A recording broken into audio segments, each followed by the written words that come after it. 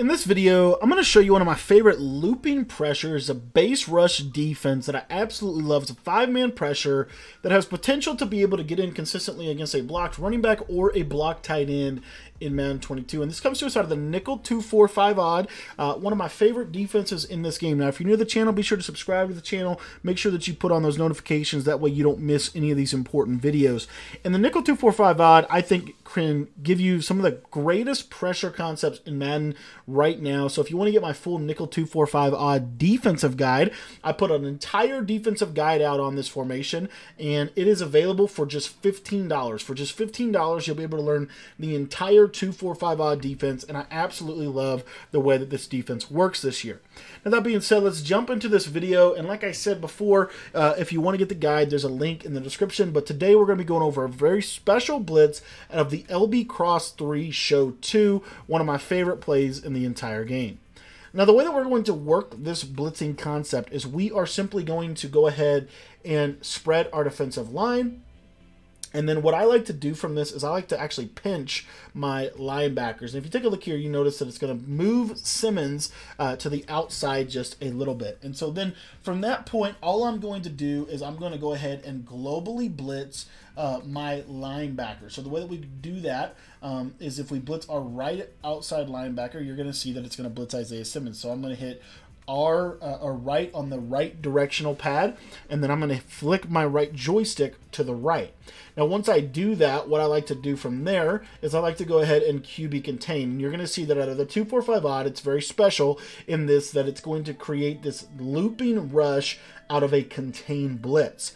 From there, all I'm going to do is I'm going to take Collins, and I'm going to drop him into a zone of any zone that I want. So for example, I'll man him up against someone that might be a cover 3 beater or something of that nature. And then from there, I'm just going to take Thompson and I'm going to put him right in this little A gap, just like this. And I'm going to hold left trigger. And what you're going to see is at the snap of the ball, we're going to get somebody free. Most of the time, it's going to be the looping pressure through the A gap. Now, if you have any trouble with that looping pressure, just don't put that linebacker, don't pinch them. If you have any trouble with that looping rusher, then just don't pinch the linebackers and you'll be fine. I'll show you that real quick. You're going to see here, I'm going to do the exact same adjustments, except now I'm not going to pinch the linebackers. And what you're going to see is as long as I sit kind of like right in here, hold left trigger, and at the snap of the ball, you see we get super fast pressure off the edge. Now, one thing I will also say that is another thing that you can do is you can pinch your linebackers, and then what you'll notice here is when I reset my linebackers, whoops, dang it, I messed it up. Never mind. We'll show this again, so I'll just pinch them, and then I'll show you that pinch setup first, and then we'll go back over this in a second. But again, just hold left trigger right here, come down and around, and as you see, you get some pressure. You're either going to get the B gap, the A gap, or the edge pressure. Now, the other way that you can run this is, like I said, where you just blitz. All you're going to do is blitz that right of screen linebacker, QB contain, and then from there you can drop one of those middle linebackers into coverage. Now, when they block the running back, let me show you what's going to happen here. And again, we're just going to user this guy right down in here. And if they block the running back, oftentimes you're still going to get this looping pressure off of the edge because the running back, this is just what I've noticed, and this formation will step up to try to block the looping pressure, which will leave a good opportunity for your pressure off of the right edge. So let me show you this one more time. Again, we're just going to set this pressure up just like so, and we're going to block the running back, snap the ball, and you're going to see here, this time the looping pressure comes completely free right through the A gap. So this is a really good blitz because it can, it's a simple 5-man blitz, real simple to set up. There's really hardly any setup to it. But the beauty of this is what it can do when your opponent blocks your running back. Oftentimes you'll get, at least like I said, you'll get one person free. Every now and then they'll pick it up, especially if you run this over and over again in practice mode. You'll see that every now and then they'll pick it up. But for the most part, this is going to come completely free against a blocked running back. Here, I'm not even going to user anybody. And you'll see there, that's how my looper got just picked up just slightly. But again, oftentimes this is going to come completely free. Another thing that you can do with this is you don't have to user that safety. So I'll show you what I'm talking about here. If I want to user Collins, I can. I'm just going to user him, drop into coverage. And as you see here, the looping pressure, that time, he's kind of getting picked up by that guard.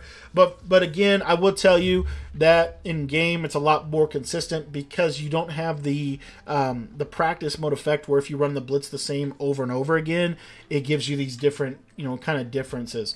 Another thing that you could do is you can kind of hold this guy right in here. Now, this is a little bit better for the edge rush. You should get more consistent edge heat. As you can see, super fast edge heat if you do that. And it's really fast pressure. It really is. Now, if you do that version that I just showed you where we hover in the right side A gap, what you'll notice a lot of times is your looper will come through the middle. The problem is your edge rush will get a little bit more consistently picked up in that example. So that's just something that you have to understand about this blitz. Who you user is important. Let me show you one more time here.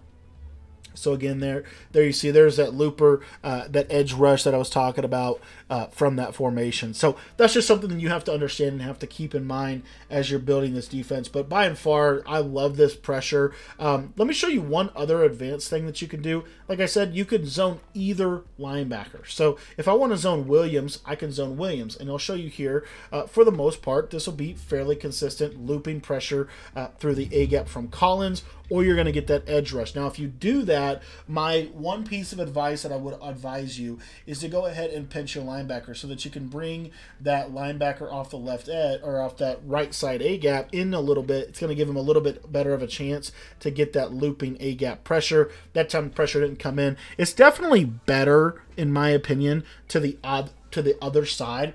Just because in this year's game, for whatever reason, this guy, he just doesn't get as good of pressure as the other A-gap looper. So, again, that's just something to think about. But for the most part, this is truly one of my favorite blitzes in the game. I really like how simple it is, easy to set up. It probably honestly is best if you user this guy and maybe come like right in here. And then as you see, your looper is going to have a pretty good chance, at least either if he's not going to come completely free. I found that oftentimes he will certainly shed. He's going to be very likely to shed in this year's game. So that's just something to think about. The other thing that you can do is if you want to run the 3-man version, you see that this the 4-man version is actually pretty good, because then what that's going to allow us to do is Mabel on both sides of the field. So for example, we could do something to this extent right here. And now what you're going to see is we're going to Mabel coverage right off both sides of the field. Let me make sure. Let me reset the linebackers. Let's see if I can get the splits angle back. Can't. Anyways, we'll go over something else in just a second. But anyways, so it's just a super simple passive rush. It really is. It's a 5-man pressure. If you want to show blitz, it'll bring this safety down, which might make it a little bit easier for you to click onto him and user him if you're wanting to. Like I said, I would stand as close to the center as possible and just hold left trigger. And I found that if you do that, the blitz really, really comes in really, really quickly. Thanks for watching the video. I hope you enjoyed it. If you want to learn the rest of the 2-4-5 odd defense and learn how to absolutely scream at your opponent consistently out of this package, there's a link in the description below. It's on sale for just $15. And like I said, it's going to teach you everything you need to know about how you will absolutely scream at your opponent, whether they're running max protect, whether they're not. It gives you some of the best coverage schemes as well. The other thing that I like about 2-4-5 odd is I think it gives you the best personnel in the game, because you're able to get 8 safeties on, or 8 secondary players on the field, which we teach you how to do that in the defensive ebook.